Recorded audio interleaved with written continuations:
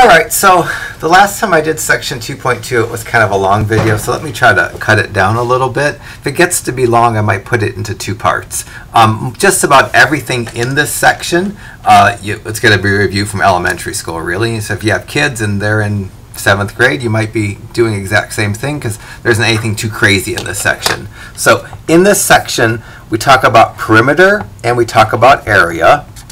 And perimeter is just the length of the boundary of a two-dimensional figure.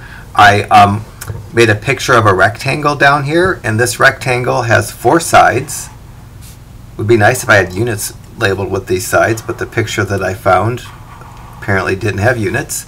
The perimeter of this rectangle is the length of the boundary, or the sum of the length of the edges. So when I went to find the perimeter, I added the 7, the 3, the 7, and the 3, and got 20. It would be nice if I had some sort of units. Like, it would be nice if this said 7 centimeters, 3 centimeters, 3 centimeters, and 7 centimeters. Then I could have said the perimeter is 20 centimeters.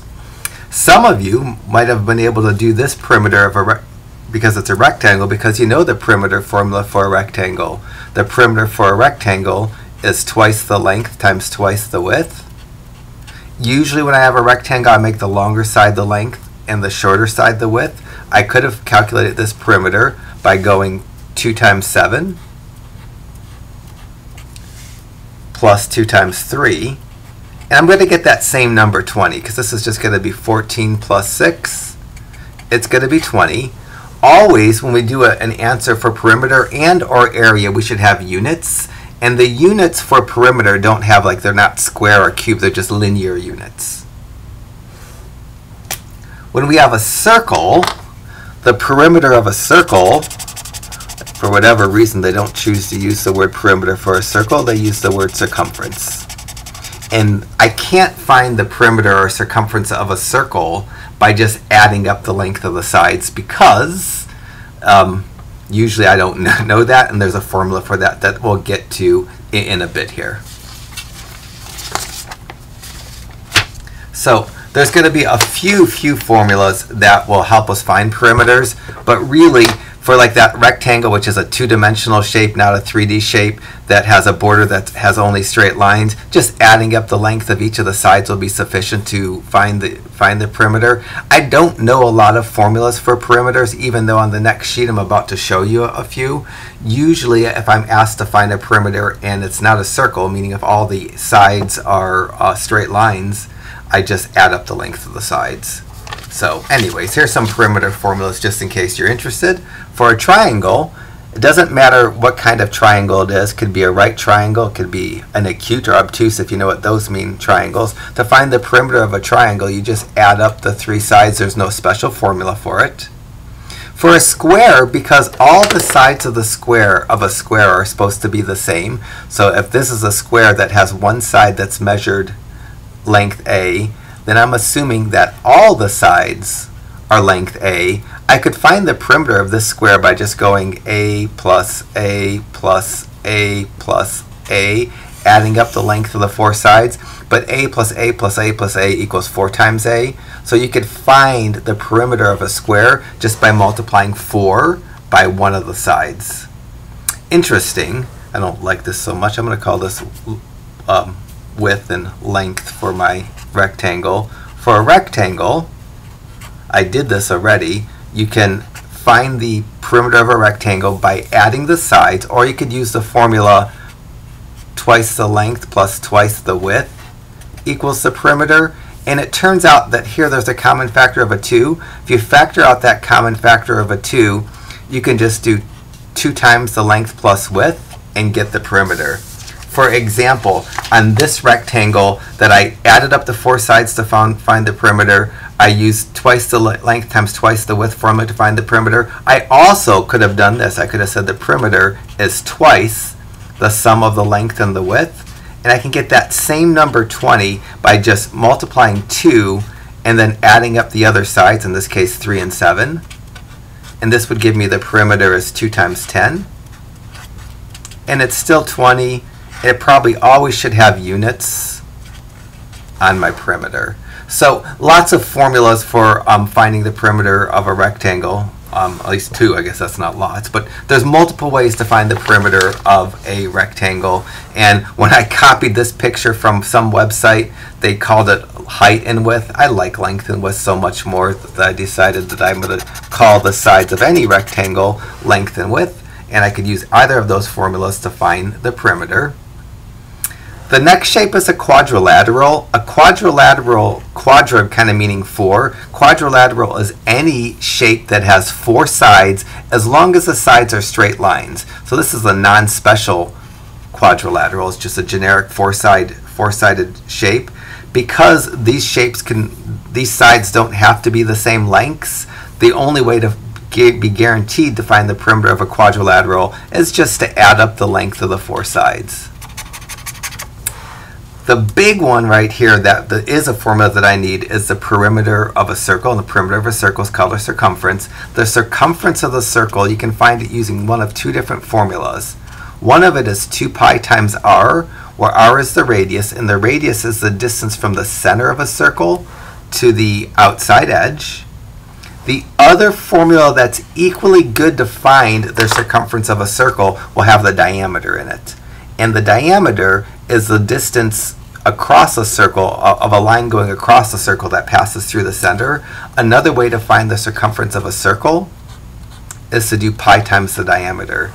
This is because the 2r in this formula above is a diameter, because two radiuses make one diameter. So both of these formulas I can use to find the perimeter of a circle. Let me do an example now. I'm kind of skipping some things if you have my video or my printout in front of you, because I don't think I need to do everything. These kinds of problems on the test are really pretty nicely done. So find the circumference of the circle. Because I'm given the radius, I'm going to use the circumference equals 2 pi times r. My answer should have units, and this little double quote means inches. So in this circle, I'm given a circle with a radius of 5 inches, and I'm asked to use the formula, or I need to use the formula 2 pi r, and in for r I'm going to put 5. So I'm going to say the circumference is 2 times pi times 5, and I'm going to multiply the 2 and the 5 and get the circumference is 10 times pi. And I need to have units. When I go to write my answer, I could just put these little tick marks next to it for the circumference, meaning that it's inches. Or I can write 10 pi. I could write out the word inches. I can abbreviate inches. In this chapter, if a formula has pi in it, I usually leave the pi in my answer. If I don't want you to have pi in your answer, I'll tell you what to use for pi, and I'll say probably use 3.14 for pi. So because this problem said find the circumference of the circle, and it didn't make a comment about use 3.14 for pi, then I left my answer like this. If this problem had right at the end, if it said use pi equal to 3.14, then I would take the time and I would, instead of doing 10 times pi, I would have did 10 times 3.14, and I would write the answer C for circumference equals 31.4, and then something that represents inches. So by default, we're going to leave pi as the symbol pi, unless in the instructions it tells us to use 3.14 for pi. All right, ready to do some homework problems. So the first 4 problems give us circles that have either the radius or the diameter marked, and it just wants us to find the circumference and include proper units and leave my answer in terms of pi. So I'm not going to make the pi 3.14. For both problems 1 and 2, we should use the formula circumference is 2 pi r, because in both my problem and your problem we have the radius. So for my problem 2, I'm going to say the circumference is 2 times pi times 6. If I want to, I could put 6 centimeters in so I don't forget the centimeters. And then when I simplify this, I would only multiply the 2 and the 6, and I would leave the pi and I'd leave the centimeters. The answer to number 2, C standing for circumference, is going to be 12 pi centimeters. For your problem 1, if you didn't get it already, the answer is 28 pi meters. When we go to do 3 and 4, I'm going to be tempted to use the other formula, circumference equals pi times the diameter, because the length that I give you in problem 3 and the length that I have in problem 4 is the length all the way across through the center of the circle, which is the diameter. So when I go to do my problem 4, I'm going to say the circumference is pi times, and then either 3 or I could put 3 yards. My answer needs to have yards in it, but my work doesn't need to show the yards. So my circumference for this is just going to be 3 pi yards. When you go to do your problem 3, you should get 16 pi centimeters for your answer. When I go to do problem 6, this is asking me to find the perimeter of a rectangle, and I kind of like the formula perimeter is twice the length plus the width, and usually I make the length the longer and the width the shorter, but it really doesn't matter. You don't have to use this formula to get your answer, but I kind of like this formula. So what I'm going to do in my formula, I'm going to make the length, or the L in my formula, 10 centimeters. I'm going to make the W in my formula 4 centimeters, and I'm not going to include the units until I get to my answer because I don't need them. I can know what the units of my answers are going to be anyways. So to get that, I'm going to use that formula, plug in the 10 and the 4 properly. Orders of operations ask me to do parentheses first. And then my answer, my P stands for perimeter, C stands for circumference, A stands for area for us. My answer is going to have 28, and then my units are going to be centimeters. Some teachers might really be bugged that I'm letting P stand for perimeter and not writing it out. I don't have any problems with your answer looking something like this to problem 6. Or you can write out the word perimeter. For that matter, when I wrote my answer keys, look at your answer for number 5 apparently is 24 centimeters, and I didn't even write P equals. So as long as you get the right number, I'm not going to be picky about you writing P or perimeter. As long as you get the right number, I'll be okay. The next 2 shapes are parallelograms because the opposite sides are parallel. And in each one of our shapes, we have a number that's given that doesn't belong in the perimeter computation. This distance right here is called a height, and it's inside and not along the perimeter of a parallelogram. It's not needed for the perimeter computation. So when I go to find my perimeter, I don't include the height. The height is the distance between the one of the sets of parallel sides, and it's not something that belongs in the perimeter computation. Only the lengths along the perimeter or the boundary are needed, and all 4 lengths aren't given. I'm assuming that the opposite lengths in a parallelogram are equal. And so when you go to do your problem, you're going to, number 7, you're going to assume that the sides are 2 10s and 2 4s. If you're clever, you can use the same formula to find the perimeter of a parallelogram as you do a rectangle, or you can just add up all 4 sides. I can just, for my mind, I can say the perimeter is 7 plus 15 plus 7 plus 15. I think it comes out to 44. My answer to problem 8 is the perimeter is going to be 44. My units are going to be centimeters. For your number 7, apparently the answer is 28 centimeters. 9 and 10 are triangles. To find the perimeter of a triangle, you just add up the 3 sides. You don't need any special formula.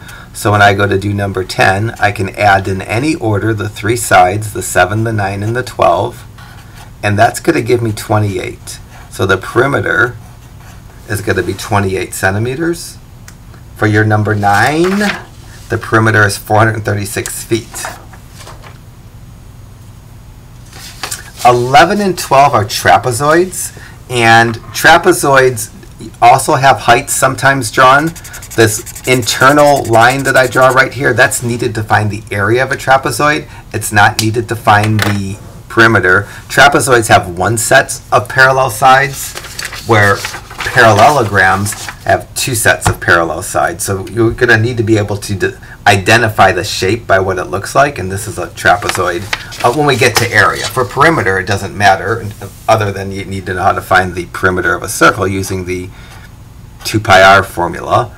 For my circumference, for my perimeter, I'm just going to add up the 4 lengths. It's going to be 6 plus 16 plus 12 plus 20.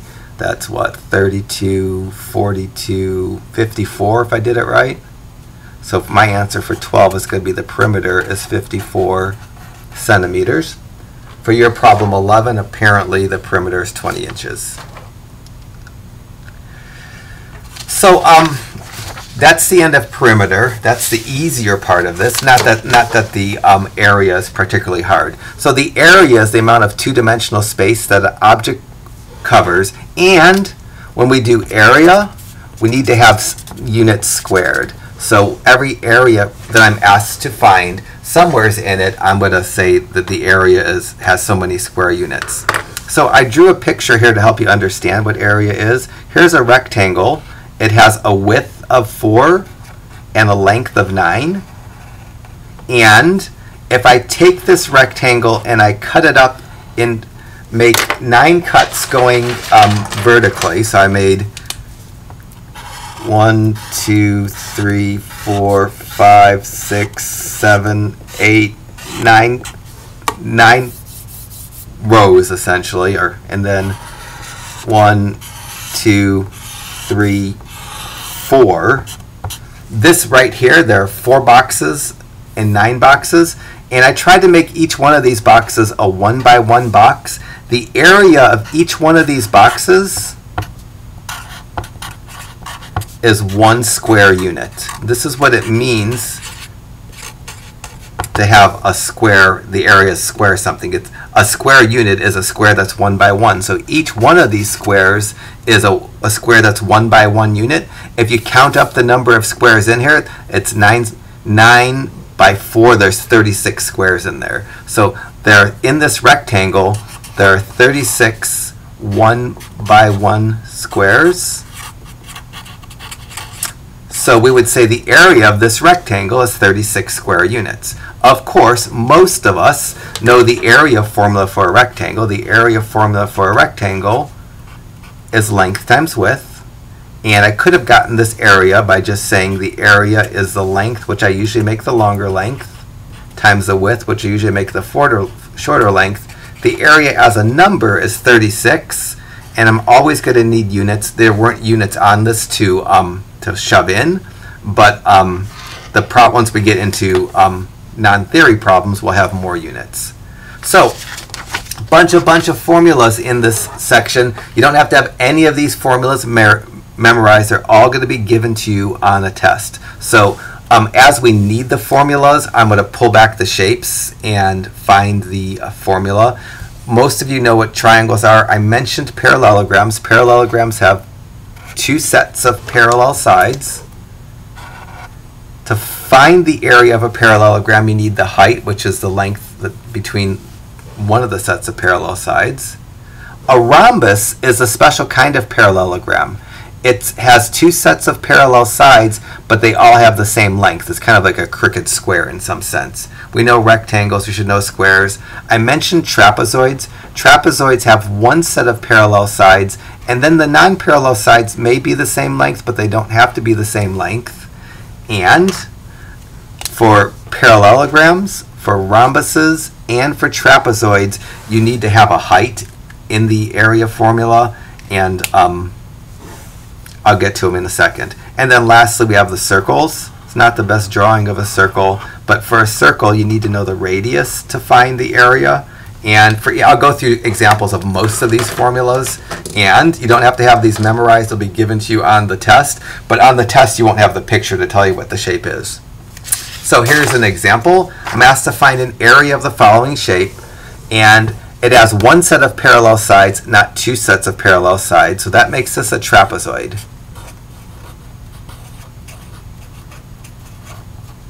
So I'm going to go to my formula and the area formula for a trapezoid is the most complicated. Big B, it's big B plus little b times h over 2. So my area formula is parentheses big B plus little b times h over 2. In this problem, the h is always the internal line that connects the parallel sides. So in this problem, the h is going to be 6 feet. And then the big B and the little b are the sides connected by the height. Usually I make the big B the longer of the two sides connected by the height, and the little b the shorter of the two sides connected by the height. When I go to find my area, my answer should have units in it. The units should be square feet, and I can show the units in my computations, but quite honestly it makes it harder. But let me just show you how I might do that with the units. So I can say the area is big B, which is 9 feet, plus little b, which is 4 feet, times the height, which is 6 feet, over 2. I do parentheses first. So the parentheses here want me to add 9 feet and 4 feet. And when you're adding, you don't get square units. So 9 feet plus 4 feet is 13 feet. So I have the area is 13 feet times 6 feet over 2. I have my choice of multiplying and then canceling, or canceling then multiplying. I'll not cancel first. So now I'm going to multiply the 13 and the 6. I think that's 78, but I don't need to do that without a calculator. So the numerator comes out to be 78 for a number. And then I'm multiplying feet times feet. And it's when you're multiplying you get square units. So feet times feet is going to be square feet. And then divided by 2.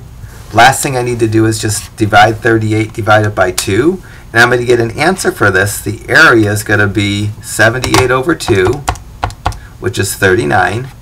And the units are square feet. Usually I write it with the unit with a little exponent rather than having to write the word square feet. But I could have said the area is 39 square feet. It would have been completely fine. Generally, when I'm asked to find area, I don't show any of the units in my work, and I just put the units in my answer because I know what the units are supposed to be, and it's a lot less cumbersome to go through the work without showing the units. Alright, so here's another shape. This is not a rhombus. For it to be a rhombus, all these sides have to be the same lengths, and they're not. I'm assuming this is a parallelogram. I'm assuming I have two sets of parallel sides. And then the parallelogram, you need the distance between one of the sets of parallel sides, and that's going to be called the height. The formula for a parallelogram is area is base times the height. And the base is the length of one of the sides that the height connects. They're going to have the same side. So for this parallelogram, the base is going to be this 8 centimeters, and the height's going to be 4 centimeters. To find the area of a parallelogram, it's base times the height. The height is internal. It's the length of a line that connects two of the parallel sides. The base is the length of the side that they connect. If I was doing this, I probably wouldn't include my units, but I could put my units in right from the start and keep them with my answer. For my answer, I'm going to multiply the 8 and the 4 and get 32, and I'm going to multiply the centimeters and the centimeters and get centimeters squared. Quite honestly, if this was a test, I probably would show this. The area is 8 times 4, and then I'm going to write A for area. Then I'd sneak on the units. If you get the units wrong, you're going to lose a point or two. So try to at least get the units right, even if you're not including them in your work.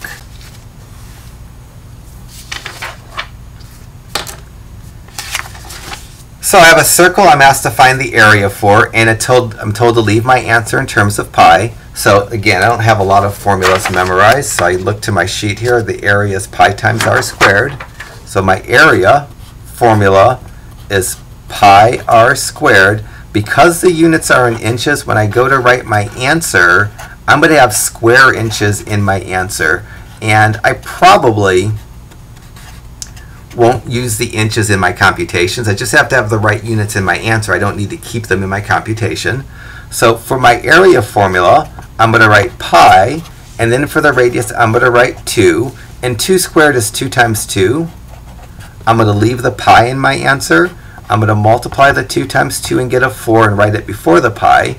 So pi times 2 squared comes out to be 4 pi. And for an answer, I'm going to say the area is 4 pi inches squared.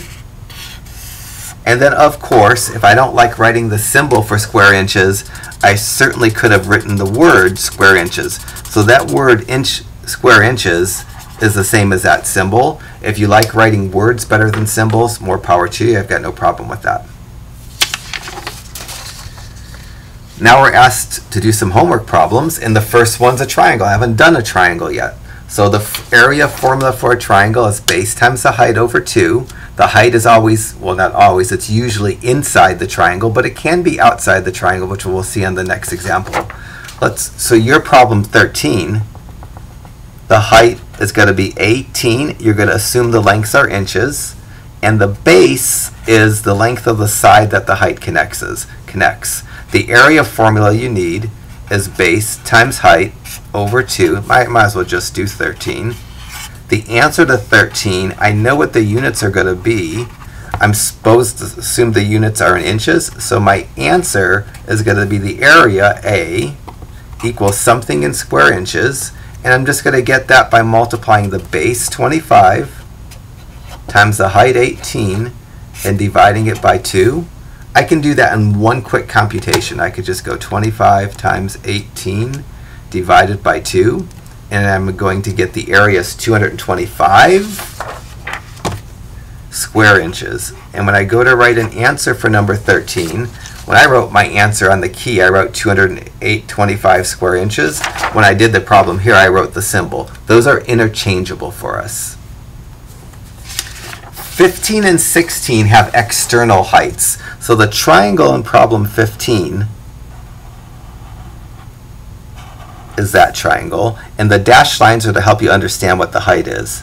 And my triangle in problem 16 is this triangle. In 16, my base is 5, and the drawing tells me the height is 8. Sometimes to figure out the height has to be drawn outside the triangle. This is the case here. For you, in problem 10, your height's going to be the 10 meters. Hopefully you can read that says 10 meters.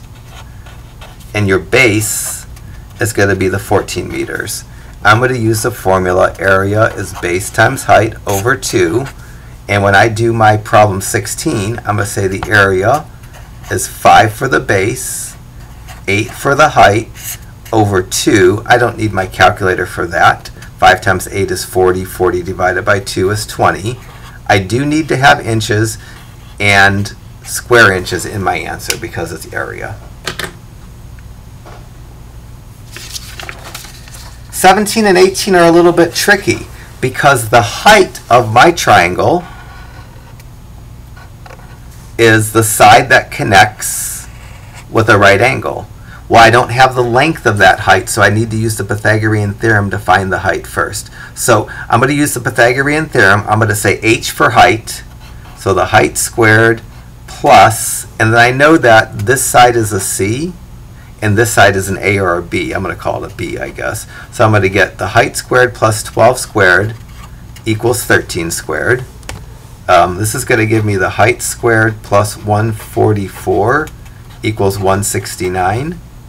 And then I'm going to minus 144 from both sides and get the height squared equals 25. I guess I didn't need my calculator. And then I'm going to square root, and get the height is equal to 5. So now I can work on my triangle and find its area, because my area is base times the height over 2. The height is the side that goes from one of the corners to the other side that forms a right angle. 12 is going to be my base. I'm assuming the lengths are in inches, so my answer is going to have square inches written in it. I'm going to use the area as base times height over 2. And for my triangle, I'm going to do 12 for the base. I'm going to do 5 for the height. I'm going to divide by 2. I can do that in my head. That's 60 over 2, which is 30. So my area is going to be 30, and I need to have units, and I'm going to write square inches, or I could write the symbol that means square inches. even though I had to do some algebra to find the height, the question only said find, well, it said find A and then find the area. I guess I could say little a equals 5 inches and the area equals 30 square inches. I don't think I really intended that. I want you just, the answer I really wanted to just be the area. When I did problem 17, I did actually say little a equals 7, should say 7 inches, and the area is 84 square inches. On the test, I don't think there's a problem like this on the test, but I think it would just say find the area. But giving me both, there's nothing wrong with it. All right, apparently problem 20 wants us to write both values, and for your triangle, this T is going to be the height, the 12 is going to be the base. I'm assuming the units are in centimeters. Let me go through, I won't do 20, I'll do 19 with you. So first thing I'm going to do is find T. I know that the 13 is a C. I'm going to go T in this case. I'm going to go T squared, or H squared if I want to call it H, plus B squared, which is 12 squared, equals 13 squared. And I think we just kind of did this. This gives me T squared plus 144 equals 169. I subtract 144 from both sides and get T squared equals to 25. I square root and I square root, and I get T equals to 5. It's a length, so it should be in centimeters. That's going to be part of my answer, I guess. And then I'm going to find the area in the triangle by using base times the height over 2. The base I'm going to put 12. The height I'm going to put 5. So I'm going to say the area is base, which is 12, times height, which is 5, over 2. Sometimes I use time symbols and sometimes I use parentheses. When I'm multiplying, it doesn't matter. So I could have written either of those, and both of those are going to come out to give me the number 30. So apparently, for the answer to this, I want you to say T is 5 centimeters, and the area is going to be 30 centimeters squared. You'll see I got lazy when I wrote my answer. I wrote T equal to 5 and didn't put the units down, and area is 30 centimeters squared. I should have really had the units if I'm asking for them. 21 and 22 are parallelograms. To find the area of a parallelogram, the formula is base times the height. The height's the internal line. The base is the length of each of the sides that the height connects. These will have the same side length. So for mine, I'm going to ignore this side because it's not a base or a height. The height is the line, the length of the line that connects the two sides that forms a right angle. The base is the length of the side that it connects. And I'm going to use the area formula as base times the height. I'm going to say the area is the base, which is 15 centimeters, times the height, which is 5 centimeters.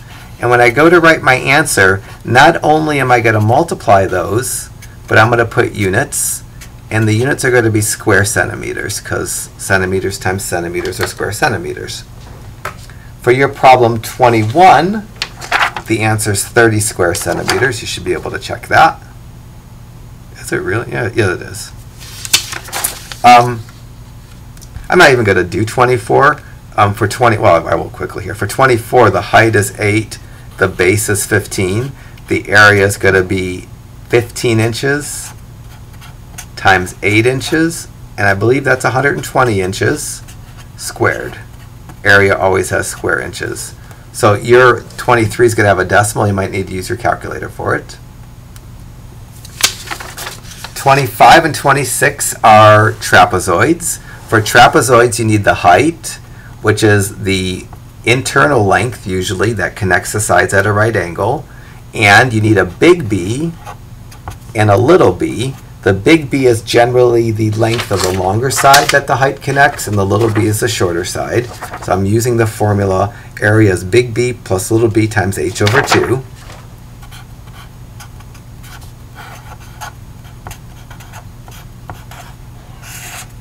And when I do this, I'm only going to put the units in my answer. So I'm going to write 8 for big B, 4 for little b, 5 for the h, over 2. This is going to give me, if I do parentheses first, 12 times 5 over 2. And then I could cancel the 12 and the 2, or I could multiply the 12 and the 5 and then cancel. I'm going to multiply the 12 and the 5 and get 60 and then cancel. Regardless of how you simplify this, there's only one final number. And my answer for problem 26 is going to be the area equals 30 square centimeters. I don't know if you can read this. So the sides that are labeled in your trapezoid, the height is 10.6 meters, and here's the other two sides that you're going to need. 27 and 28 have more sides labeled than I need. When I go to do 28, the height is the internal side, internal line that connects the parallel sides at a right angle. The big B and the little b are the sides that the height connects. To find the area of 28, I'm going to go area is big B plus little b times the height over 2. So my area is going to be big B, which is 16, plus little b, which is 6, times the height, which is 14, over 2. I do parentheses first. 16 times 16 plus 6 is 22. And now I'm just going to do this on my calculator. So let me do this quickly on my calculator. I'm going to go 22 times 14 divided by 2. And I get 154 for my number. And my units need to be square inches. So my answer for the area for 28 would be 154 square inches. When you go to do problem 27, you're not going to worry about that side. You're not going to worry about that side. You only need the height and the length of the sides that the height connects, the little b and the big B. The extra sides you need for the perimeter, but I don't need the perimeter here. So when you go to do problem 27, apparently your answer is 130 square centimeters. And I don't remember flashing an answer up for 25, but when you did 25, you should have gotten 119.18 square meters, which you could have written as meters squared. All right. Trapezoid again. Easy enough. For this problem, I'm going to do height, little b, big B. Area is big B plus little b times the height over 2. So my area is going to be 6 plus 2.5 times 5 over 2. I can be ultra lazy and do it just like this. I can do it without doing any work in my head. I can go 6 plus 2.5 in a parentheses, and then times 5 by putting in a parentheses, and then divide it by 2. And then I'm going to get the area. Numerically is 21.25. Unit-wise, it's square centimeters. And I could write the word square centimeters. Well, I could write the word square, then abbreviate centimeters. I don't care to write centimeters out. Or I can write the symbol. So I'm going kind of fast, but by past experience, this was almost insulting for a lot of students, and they don't really need to watch the video. So I'm trying to save some time from the last time I did this video. All right. For area of a rectangle, I'm going to use area equals twice the length plus the width. I kind of like that formula. Your rectangle, if you can't read the sides, they're 16 and 9 centimeters. For me, I've got 12.6 and 6.4. I'm going to make the length the longer and the width the shorter of those sides. I'm going to say the area is going to be 2 times 12.6 plus 6.4. And again, if I don't want to do work in my head, I don't have any problem with you just pressing buttons on your calculator. As long on the test, as long as you get the right answer and you show me the numbers plugged into the formula before you actually enter it on your calculator, I'm fine with this for your amount of work. So if this was my key for problem 32 and it was a test question, this would be exactly what I would show. I might not even show the area formula, I might just show those two lines. Your problem 31, I think it's 144 centimeters squared for the area. 33 and 34 give me squares, and the area formula for a square, it says L squared. I usually say it's side squared, but it's just the length of one of the sides squared. So my area, I'll be consistent with the formula there. It's length squared. All of those 5s are a L. So my area is going to be 5 squared, and my answer to 34 is the area is going to be 25, and then I'm going to write centimeters squared. For 33, it's 64 centimeters squared. We've got a bunch more problems to do, and I'm just about 40 minutes into the video. That's why this takes so long. For a circle, I need the pi r squared area formula. So area equals pi r squared. I'm going to put 6 in for the r for mine, so area is going to be pi times 6 squared. I'm going to square the 6. 6 squared is 6 times 6, which is 36. I wasn't told to plug a number in for pi, so I'm going to leave the pi in my answer. My units are going to be square centimeters. For your problem 35, the area is 16 pi centimeters squared. For both 37 and 38, I'm not given the radius, I'm given the diameter. I have to divide the diameter by 2 to get the radius. So my radius is going to be half the distance of the diameter. It's going to be 4. When I go to find my area for 38, I'm assuming the units are inches. My area is going to be pi times 4 squared. 4 squared is 16. I'm going to leave the pi, and I don't know how to write that as squared, so I'm going to write square inches. I could have written the word square inches. I have no idea if it would be okay to do 16 pi inches squared. I've never seen that. It looks weird, but I suppose you could do that. For 37, you're going to get 9 pi square inches. 39 and 40. This is where I'll probably break the video into a second part. So for 40, my radius is going to be the diameter 58 divided by 2. Apparently that's 29. My area can be found by doing pi r squared. So my area is going to be pi times 29 squared. I'm going to pull out my calculator to do the 29 squared. And my answer is going to be the area is 841, pi stays there, and my units are centimeters squared. When you go to do 39, I got 64 pi centimeters squared for that area. So that's going to be part 1. We'll do a part 2. It shouldn't be a real long part 2, but we're already 40 minutes into this. This is a good time to stop.